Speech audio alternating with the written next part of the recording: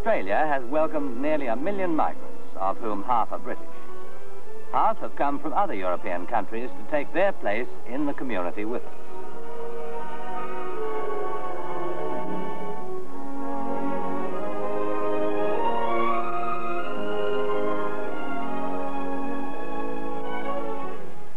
They're learning our language, they're working beside us, serving in a most practical way their apprenticeship to Australian citizenship.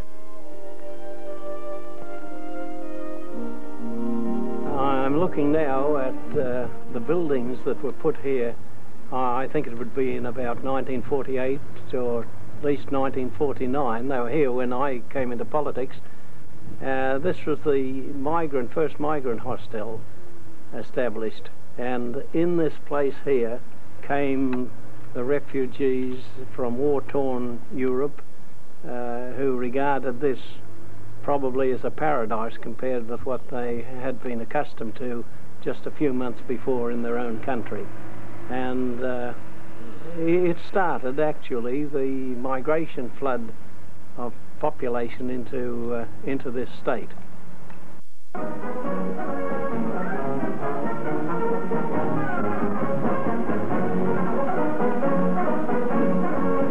Today in war-torn Europe, homeless people are still restless and on the move. These are the innocent victims of war, the displaced persons. My first memories in my childhood start during bombing raids in the Ukraine. We lived in Zaporozhye, which is a city not too far from Kiev, the capital of the Ukraine. My father was away at war. He was the leader of a sapper division in the Soviet army. He was an engineer. And my mother and I remained with my grandparents in Zaporozhye. My grandfather was a clergyman, and my mother, being the daughter of a clergyman, didn't have a very easy time growing up in the Soviet Union. In the autumn of 1942, we went west because the Germans were retreating and there was no future for us in the Soviet Union. And we ended up in Leipzig, in what is now the eastern zone of Germany, in a labor camp. The ever-increasing number of refugees pouring into West Berlin from the Soviet zone presents a big problem, especially from the point of view of housing and feeding them. Here in the Neukölln district, an empty factory has been pressed into service. 4,000 refugees, men, women and children, together with all the belongings they could bring, have taken up residence in it. People have been fleeing from the east in their thousands, whether through fear of the new Russian regime or for whatever reason. As fast as one large group is accommodated, more come in to be registered. You know, Europe was in a turmoil, of course, with the war. There had been prison camps and concentration camps right through Europe. And so we had here those who were selected, who had applied. We had the government of the day had special representatives going into the camps and selecting those who would be suitable for Australia. 5 years we have been DPs. This day it is possible that we become again people. The doctors are satisfied. Our papers have been checked by security. Now only we have the final test, the interrogation by Australian consul. Ask the applicant how many years primary education. Wie lange waren Sie in der Volksschule? 4 Jahre in der Volksschule. 4 years primary school. Secondary schooling. Und Gymnasium? 8 Jahre in Gymnasium. 8 years high school. Now, has he any diplomas? Haben Sie welche Diplomen? Ja, habe ich.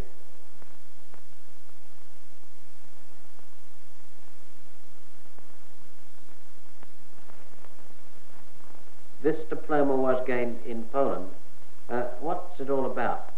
Haben Sie diesen Diplom in Polen bekommen? Yes, Und yes, was in bedeutet Poland. es? Hochentiefelingenieur. He's a civil engineer. Civil engineer, qualified civil engineer. Yes, sir. Sind Sie qualifiziert? Ja, ja. Has he never had any police convictions? Sind Sie nie verurteilt worden? Nein, nie. No, Mr. Grant. He never was sentenced. When did he come to Germany? 1944. From where? From Lemberg. Why didn't they register before for Australia? Warum haben Sie sich nicht früher nach Australien registriert? Ja. Sich zu entscheiden für die Zukunft, für uns, für unser Kind, ist nicht so leicht. It is not so easy to make up the mind for the future and for the child. You understand, because of the housing position, you may be separated from your husband when you reach Australia. As soon as he gets accommodation for you, you may join him. Yes, I understand well, but what can I do? But I hope we have been separated for some time in the past, and I hope this time it will not last very long, Mr. Consul.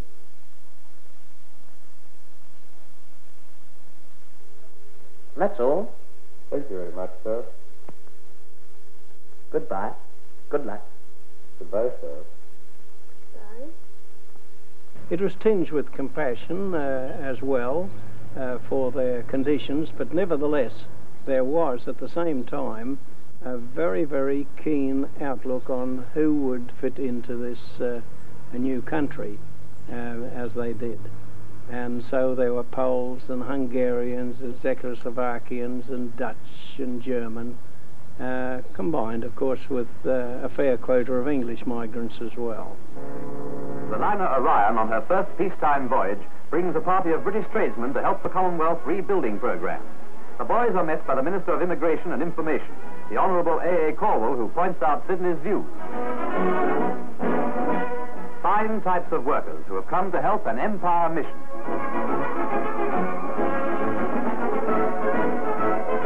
Fruit's plentiful here, lad, and the band can play of the roast beef of old England without making your mouth water in vain. Some step among strangers. Some were here previously on war service, while others meet loved ones. The Minister for Migration congratulates an engaged couple, then welcomes the whole party. We're very welcome as new Australians in our Australian community. We want to see more of your type coming to these shores to help to build up the homes that Australians want and that you yourselves will want too later on. We trust that you will settle down in Australia, marrying Australian girls or girls from the old country. We want hundreds of thousands of men like you, and we want many, many thousands of young women too, who will come with you to join their fate and your fate with our destiny in this land so far from Europe, but so important a part of the British Commonwealth of Nations. Whatever else might be said about his administration, he must take the credit as the empire builder in regard to immigration. It was him who went and just after the war, 45, went to England and set up the immigration policy. He, of course, went to America and appealed for 1 million migrants. And I understand the officers with him said, why not 100,000? He said, who'll listen to 100,000 in America? You've got to talk in millions. But he was responsible then for sponsoring and building up that program. Australia House London is the gateway to Australia, land of the future. The need for more Australians is obvious. The old world speaks of the troubled Far East. For us, it is the very near north. Teeming millions are on our doorstep, while we Australians are so few. The figure I set for 1949 was 110,000. But that figure was exceeded at the end of August in this year. The figure I have now set for 1949 is 150,000. The Commonwealth government is determined that its migration plan shall succeed. If we are to survive as a nation, it must succeed. Yes, Australia before the war had been a tiny, isolated, and not really markedly successful country. And like all such countries, of course, it knew that Australians were God's chosen people, so that any migrant was to some extent inferior. The British weren't too bad, so long as they didn't have too much of a Pommy accent, you know, that didn't go down too well here. Scottish accents were very welcome, and so were Irish. It's quite interesting. But there was prejudice against people from the British Isles, and prejudice even more against people from other parts of Europe. I suppose if you wanted to be simple-minded about it, you could say that the prejudice increased the further you got away from Anglo-Saxon cultural backgrounds. E.g., the Dutch were tolerated, the Germans not quite so much, after all they'd been on the other side during the war, but as you went to Slav peoples, and as you went south of the Alps to the Mediterranean, prejudice seemed to increase. And it's odd that there was prejudice against Italians and Greeks. They'd been coming here for many, many years and had very successful communities. It was wrongly described as the White Australia policy, but there was nothing in our legislation to say that. But that was the accepted fact that we would be kept a European country with certain restrictions on the entry of non-Europeans. Now, this wasn't confined to Calwell. People of all parties in that generation thought very firmly of this, which came out of exploitation of non-Europeans in Queensland, the Kanakas and others in days gone by, and a very humane background to the opposition where they didn't want to see them be exploited. But he quite definitely upheld it to the limit. And but he wouldn't. It was not unusual then. The Chifleys, the Curtins, the Liberals and others all supported that policy, but he did run into a lot of trouble over it. There was the famous Manila Girl cases where he wouldn't let them in, you know, and that caused a great uproar. Then, of course, his famous statement in the House where they asked why one Chinese couldn't get in when another one had, and he made that famous statement, "Two Wongs don't make a white." Well, he never lived that down. That chased him to the grave. But that's what orators say, you see. This was his answer in the Parliament, flippantly.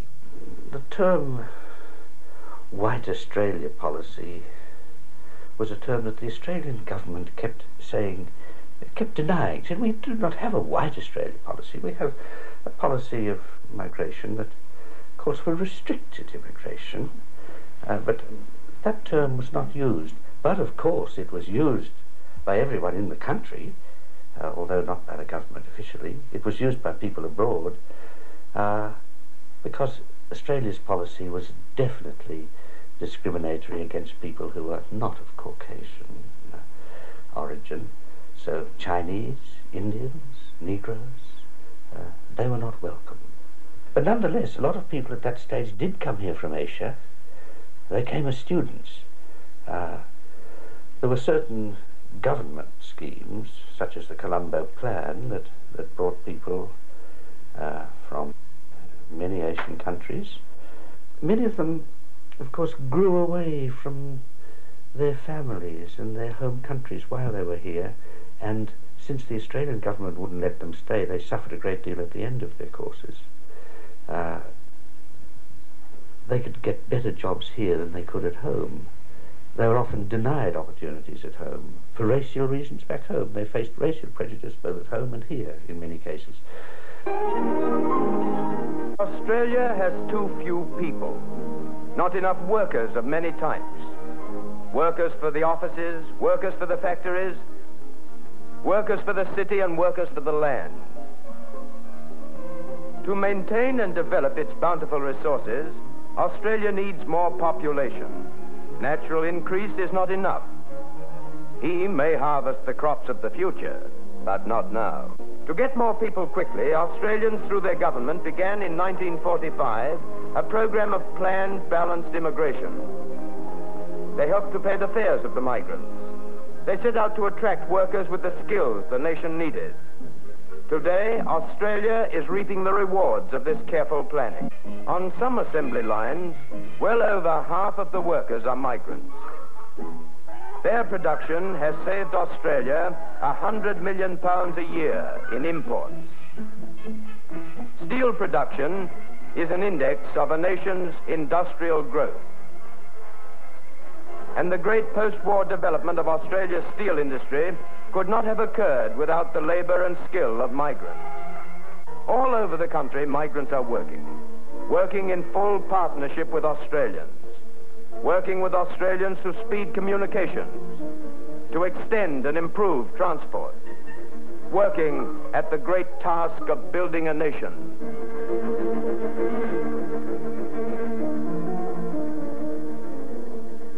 Because we were from the Soviet Union, and because there had been no previous migration by people from the Soviet Union, by Ukrainians or Russians or Poles to Australia, we found that there were no established networks into which we, as new arrivals, could plug into. Then we arrived in Bonegilla, which was more camps. The men and the women were divided again, women and children in one set of barracks, men in another. And we stayed there for 3 months. My father, who had come out on the usual 2-year contract on which all working people came to Australia, if they were displaced persons and coming out as migrants at that time, went to work as a waiter and a kitchen hand at the Pakapanyal Army Centre.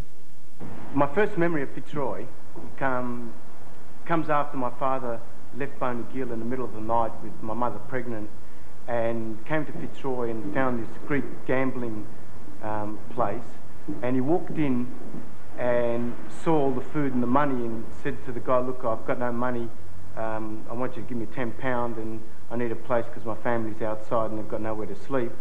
And these 2 gamblers got up from the table and said, "Look, we've got a place in Fitzroy." So my first memory is walking down Young Street where the commission flats are now and going up to this cast iron gate and walking in, and it was on the first floor and it was in one room and the 5 of us lived in there for about 6 years. Foreigners can't speak English. That makes it awkward.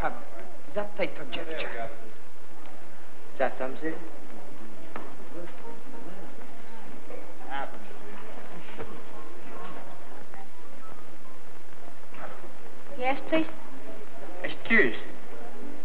Gonna publike.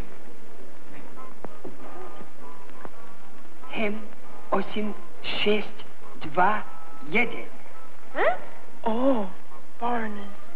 Well, what flavor do you want? Excuse. Yeah, thank you. To je hrozné. Šel bym zpátky doma. Here.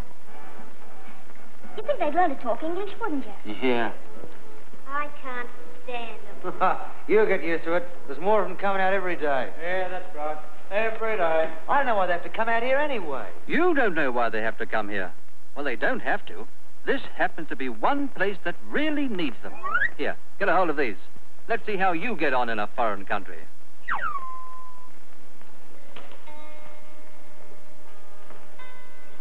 Come on, Bob. Might do some good in here. Come on. Oh, all right, give it a go. Come on, Bob. Ask the girl. Oh, why don't you ask her? Go on. They might have a phone here themselves. Go on. She's such a platte sa vie? Excuse me, miss. Have you got a telephone here? You know, telephone. Mi montru salviki on the hava. No, telephone. You compris? Hello. Hello.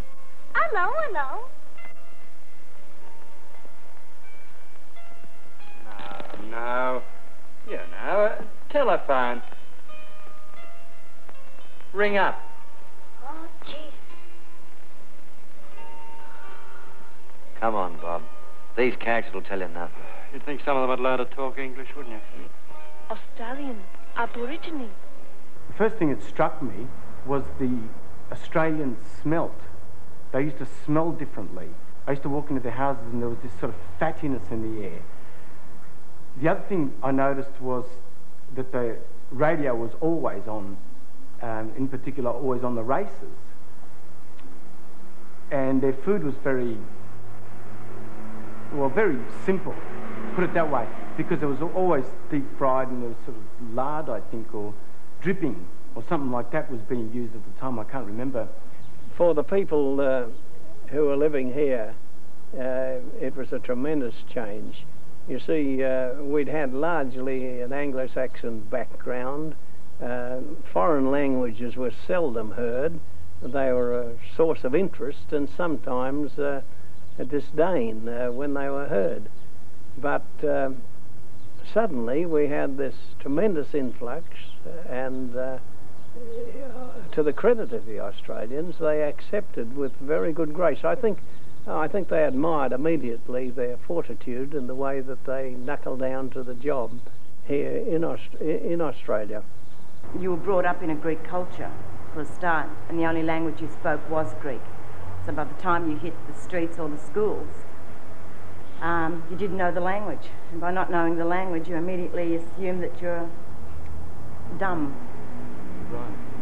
Like when I was in 6th grade,